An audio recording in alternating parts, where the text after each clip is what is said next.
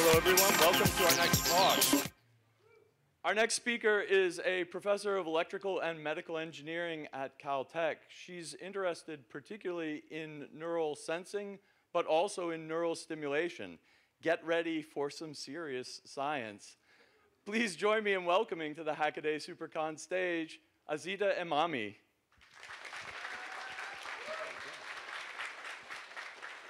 Thank you so much. It's wonderful to be here. Thank you for having me. So as Paul mentioned, I'm a professor of electrical engineering and medical engineering at Caltech. I have been at Caltech for over 17 years now. And these days, we are working on highly miniaturized wireless biomedical devices for a variety of applications. Some of these devices are implantable, some of them are wearable. We try to make them completely wireless, very, very small and low cost by using standard CMOS technologies. So I have a few examples here. This is, for instance, a tiny CMOS chip that is also a glucose sensor and can be injected under the skin. It doesn't have a battery. It doesn't have any external component. Everything is integrated, so this is an antenna on top of the chip using the existing metal layers, and these are the electrodes for biochemical measurements. So the chip, through an external reader, such as this one, we power it up using RF signal and using this on-chip antenna, and we communicate through backscattering. And it consumes only 5 microwatts when it turns on and measures the glucose level, digitize it, and sends the data out. So this is another example. We are overall interested in, as I mentioned, implantable, ingestible also devices. This is a smart pill that when it goes through the GI tract, we can precisely locate it inside the body, know exactly where it is, and how fast it's moving through the GI tract, and communicate with it. But we also have worked on neural interfaces, which is the main topic of my talk today. As I will discuss, power consumption is extremely important for this kind of medical devices. We want to make them extremely energy efficient to avoid having batteries. So we have worked on energy harvesting, as I mentioned, through RF wireless, but also using the body fluid itself, whether the blood or interstitial fluid or sweat, to power up these devices. So we have built also biofuel cell energy harvesting for biomedical applications. But as I mentioned today, I want to talk to you about our research related to neural interfaces. Neural interfaces have been around for quite some time, and some of them are actually extremely successful and have changed, the life of many patients. For instance, deep brain stimulation for Parkinson's disease. I started in this domain by working on epilepsy. Because there are a large amount of data available in open sources for epileptic patients who go through surgery, so they record a lot of neural activity for these patients. So our first project was to predict seizure from the neural data before the symptoms arrive, so that we can alert the patient or perform deep brain stimulation to stop the seizure. So from that project, I started working with Professor Richard Anderson at Caltech, who is a neuroscientist and works with tetraplegic patients. Let me move forward. So this is Eric, one of the very first patients that at Caltech got the implants of electrodes. These are micro needles type electrodes that penetrate into the cortex And they are invasive, but they can pick up single neuron activity. So as you can see, the idea is here is to pick the neural data. And for Eric, who had a spinal cord injury and completely couldn't move any of his limbs, tetraplegic patient, from the neural data to predict kinematics, whether he wants to move his hand up or down or to the left or to the right. But as you can see, this is very cumbersome. So we have to connect an amplifier to the electrodes through a wire, goes to a big box that does filtering, digitization, and then it goes to a computer to perform the decoding of the kinematic. Our goal in my lab, being in integrated circuits and systems, is trying to miniaturize everything on a single tiny chip so that one day patients can wear this in normal settings rather than only in the clinic. But still, this is remarkable. I want to show you this video of Eric, who by thinking is moving a robotic arm and basically follows, this robotic arm follows the, let me see if the video works. Yes, follows this red cursor on the screen.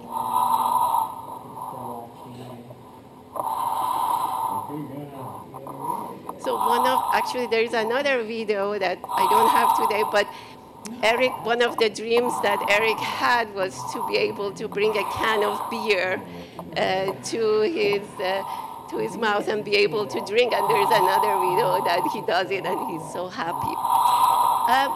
But as you can see, this is only possible right now in a clinic or in a lab setting. And our goal is to improve this system. And also, make it more robust, faster, and more energy efficient. So just to give you an idea, these are the electrodes. They're still very small. Each electrode array has about 100 needle-type electrodes that penetrate into the cortex. My colleague, who is a neuroscientist, has done a lot of research where to put these electrodes, places that the intention starts to going also to motor cortex and other places in the brain. So the way that we usually evaluate our neural interface system is that we ask a patient by thinking to move a cursor from this middle point to a random point on this circle that lights up. And by thinking, we ask them to move the cursor to one of these points. And we call this center-out task. So if you look at the architecture of brain-machine interfaces, one of the things that you quickly notice is that the data is so noisy. It actually looks like noise, very low amplitude, extremely difficult to work with a lot of artifacts. So there requires a lot of signal processing. So if you look at this chain, after signal processing and filtering, there is a unit of feature extraction. Feature extraction basically converts these electrical signals to information, to features that carry the most amount of information. Then we send it to a classifier or a decoder to then tell us whether the patient wants to move the cursor up or down and with what velocity. And then this is a complex control system, as you can imagine, because there is also visual feedback, the plasticity of the brain, and it takes some time actually for the patient to learn to control things with the brain. So in my group, we've been trying to solve these challenges that are associated with this very noisy data, such as non-stationary conditions. One of the things that you quickly notice when you work with neural data is that there's so much variations day to day. Because brain is not a solid environment, these microneedles are moving, they're micro movements. And one minute we might be listening to one neuron, and another day or another 10 minutes later, we might be listening to another neuron. So there are a lot of non-stationary effects. There is a latency in the loop. And there is a lot of hardware complexity that it makes it very hard to integrate everything in a single chip. So let's first think about feature extraction unit and think about what it means in terms of neural interfaces to generate features that carry the most amount of information. So this is historically the way that feature engineering has worked in neural interfaces, because we know that neurons get activated and they create spikes. So spike detection has been the traditional way for neural interfaces. So as I mentioned, these electrodes are listening, for instance, to two neurons that are the closest and create this kind of signals that we need to detect. So through signal processing, we can actually separate these two neurons because they have a slightly different signature. So we can do feature extraction through spike detection. And then you set a threshold and you say, if this threshold, if the signal passes a certain threshold, I have a spike. And that's called threshold crossing. And basically, we take, normally, the traditional way is that you take a 30 millisecond or 50 millisecond bin of time, and you count how many spikes you have. When a neuron gets activated, you get a lot of firing.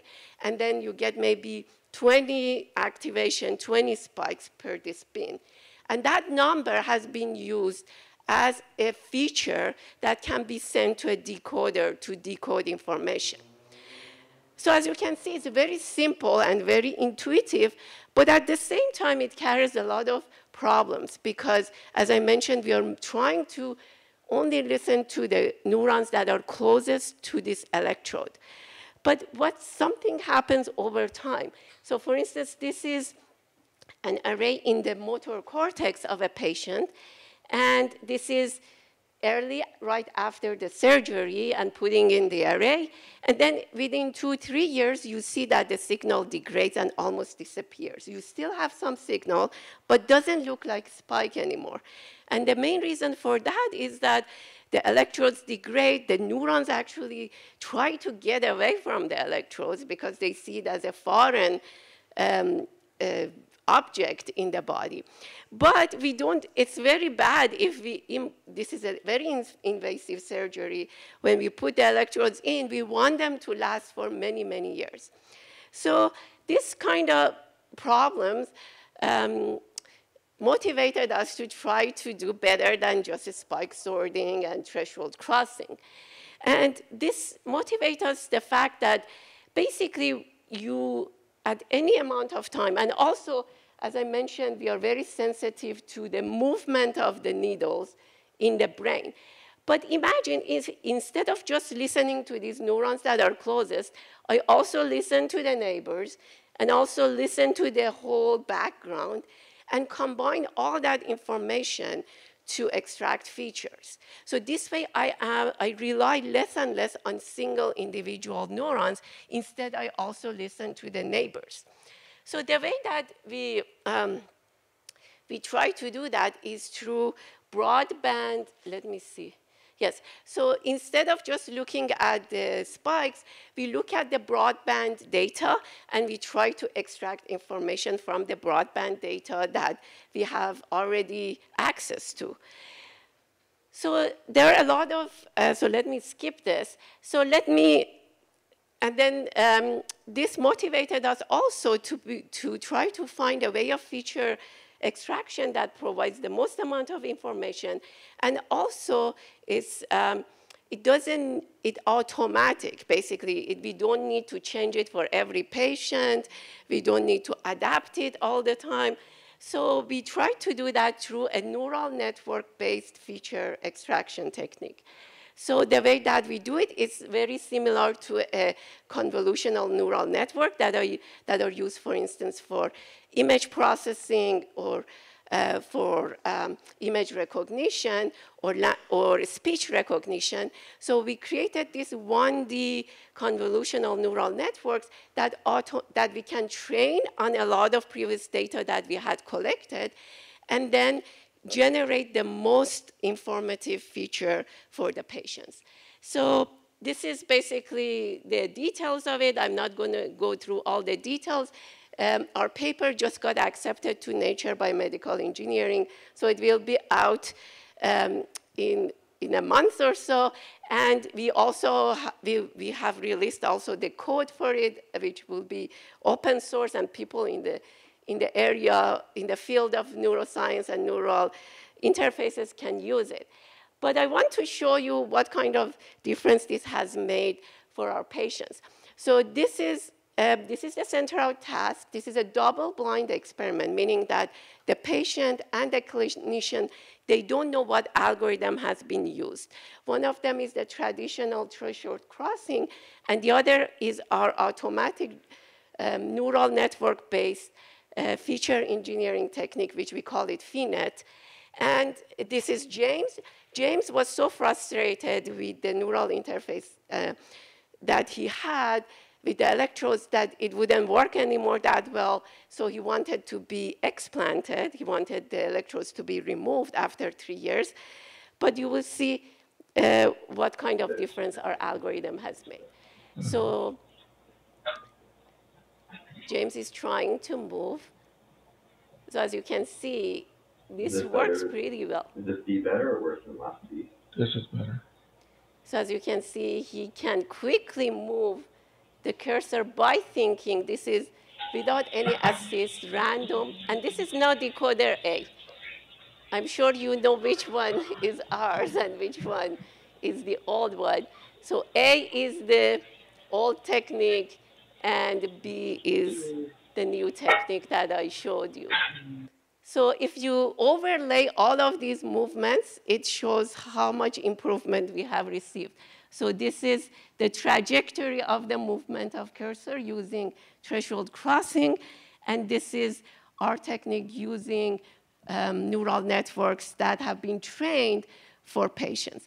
The amazing thing about this technique is that we trained it on one patient, and without touching any of the weights of our neural network, we tested on other patients, and it worked perfectly fine. So and then we also trained on one region of the brain and tested in another region of the brain, and it still worked very well. So this showed to us that this is generalizable and extracts, it's something inherent in the neural data that we are extracting. So this is extremely promising. Right now, James actually decided to keep the implant, and these days he's using our technique FINET to play video games, and even we have a joint project with a company that is a driving company, and he's driving a car by thinking. So it's been an amazing experience working with actual human participants and seeing the impact on their lives. So now I have to mention that we have recently created a hardware, a CMOS integrated circuit version of FINET, and being tested, and soon we will be testing the chip. This was still on the computer, running on the computer, and now we have a chip version of it that will be used by patients. So let me see how much time I have. Thank you.